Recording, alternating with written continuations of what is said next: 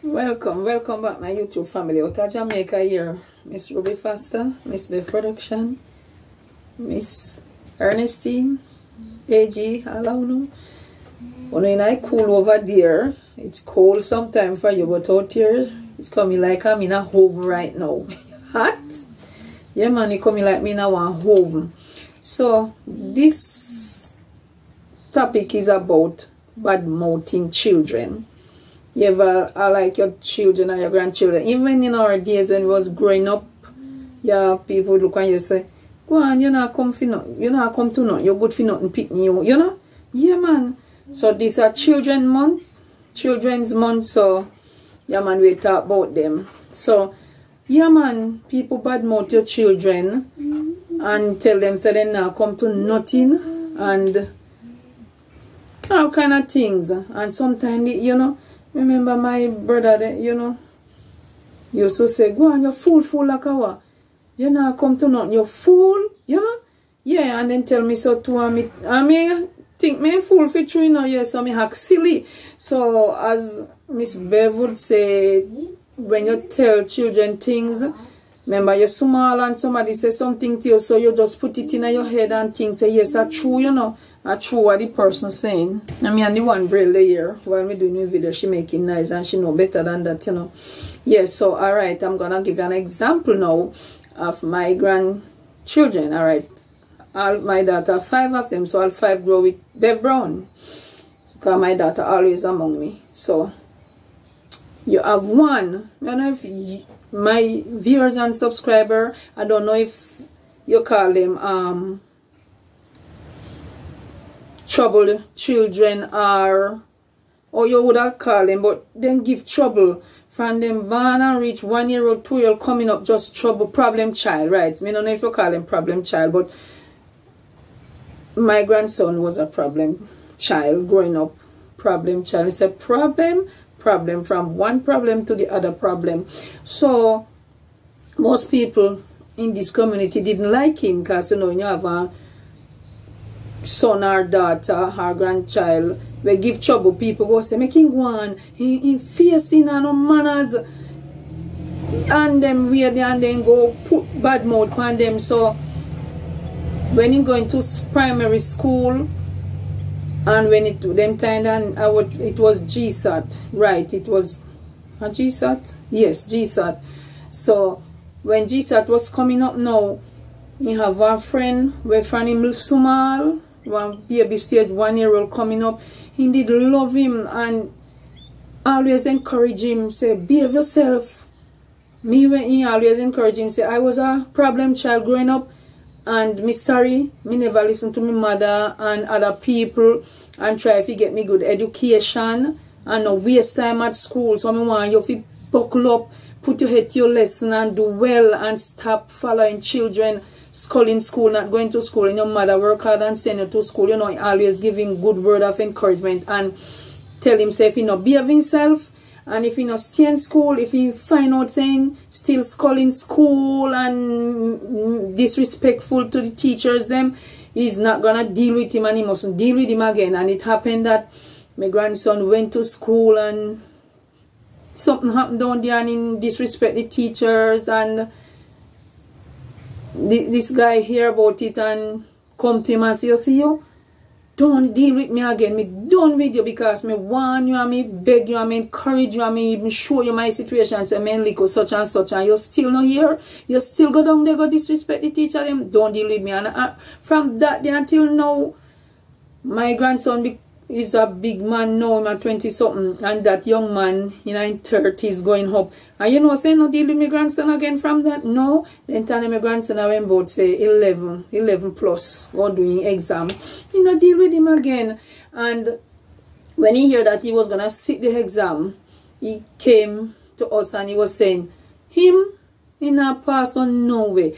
All he go pass, he go I seal him. All age school. He going pass some primary to Salem Hall age because he school, he no stop a lesson, he no have no time for him book, he no busy just up and down and he no here. So me no expect him to pass, he go nowhere. The teacher them down there said he have the potential, but he's not gonna pass to go to a good school because in school, and if you go to school in the Alberta River, Banana Walk, Alberta with some other bad boys, time I'm problem child, as me say. And they were looking for him to pass to go in, you know, so everybody was looking down on him and saying, he not pass go nowhere. Even me not take myself over out it. Even me say to him, say, you imagine how hard your mommy work and sending you to school, and you're schooling school, you're at the river, you're in the banana walk, you're doing bad things and not staying in class to sit and study and stay at lesson. Your mother send you to lesson, you're not staying in class, none at all. So you know what happens? See him like how they say, you're going to pass to go Salem all-age school. That's where you're going to pass to go. Me tell him so too. Even his mother said to him, say at the rate as how you're going, what them say are true. So he will always badmouth him. Yeah, because he was this terrible problem child. And to our great surprise, when all was said and done, and he sit the exam, and when result came, I was at work. The mother, it was his mom's day off, and she said she was here at home, and she heard the loud noise coming up the road. He couldn't even wait till he reached her, Mommy, Mommy, Mommy. And she was wondering, say, what happened to him now? Because she know, say, I'm a problem child and he will fight or anything. So she wonder, say, I want making the ball, they call out for me, son, you know. So when she come out and say, what happened, why you going on like that? He said, my daughter saying start dance, and say, Mommy, guess which school the boy pass to go? Guess which school the boy pass to go? So my daughter said, she said, what you mean guess which school the pass to go? Right up at CLM. And he said, the same thing me pass to go, Mommy. Guess which school, Mommy, me pass to go? So she was saying, CLM all-age, and that me expect you to pass to go because you know the girl listen, you know stay a class. So he said, well, Mommy, your boy pass to go, rush his eye. My daughter said nearly drop. She have to say, what you say? He said, Mommy, me pass to go, rush his eye. The mother said, Mike, you pass to go, rush his eye. She was so excited and everything, and she called me and tell me, say, what?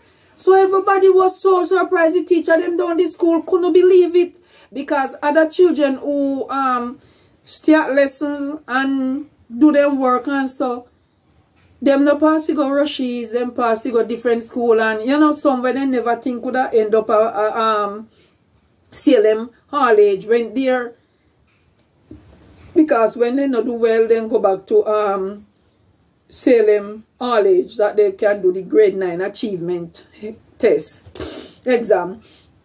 So that's where everyone was looking at my grandson would go, and happy to say he passed to go rushes. So all the teacher was saying when my daughter went down there, say, imagine if your son went second down in a school and come to the what you call it now, you miss up. If he went second down and when he go, you know, doing school work and in the evening of his stay at lessons, right? So stay at lesson, you know, maybe pass to go Cornwall College. After Cornwall College, you have Rushes, then you have Herbert Morrison. Yeah, and the boy pass to go Rushes. Can you imagine? So everybody was shocked, even the guy that tell him that at this time go pass to go, and all who went said that we feel bad. The boy make, you know, so sometimes we bad mouth with children or grandchildren or other people bad mouth them and look down on them and said, because it's trouble what they give. Because I'm telling you, man, that's my grandson, but he was a problem child. When you say problem, you know, man, problem back a problem, trouble. I'm not even trouble pitney. Yeah, but in pass he go good school, and everybody when things say in now go pass he go no good school. But in you know, because he was bright, teacher always, when he was going to basic school, and when we were not living in here, we was living in another area before me come back home, and the school that he was going, and when my daughter go to PTA meeting, all the teacher said to her is, Miss, I'm telling you, your son is bright, but he give a lot of trouble. Yeah, teacher said that. He said, your son is bright, but your son give a lot of trouble. Anytime I am on the board writing, when I finish off the board, he finish in his book. You see how excellent he was? When teacher start right, him start. And when teacher finish, him finish. That's how he was, because he was a bright boy, but trouble, problem. So teacher said whenever I finish doing his work, he will go under the table and under the desk and go and interfere with other children them now who doing their work. So he was a problem child. Right, so teacher always have to be calling to him, put him to sit down. By the time she put him to sit down, she don't know when he get up and go and trouble other children again. So eventually he took sick and didn't get to go to school for a week. So my daughter went to the school and said to the teacher, my son is sick and that's why I didn't get to come to school. And so hear what the teacher said to my daughter. The teacher turned to my daughter and said, Mommy, I am going to say something. Sorry that I have to say it, but it's the truth. I'm just going to say it. It might hurt you, but I have to say it. The teacher said to my daughter, I'm sorry that, I'm not going to call his name, he's sick. But I am so happy that he's not here at school, because for this week, I have peace. My daughter says she feel bad, but at the same time, she understand what the teacher was saying. You understand? So the teacher tell her the truth. She say it might hurt her, but she's just gonna give it to her. She glad saying not at school for that week. For that week, she not have to sit down, don't get up, do this, don't do that, don't trouble this one. Why you hit that boy? Yes, it was a problem child.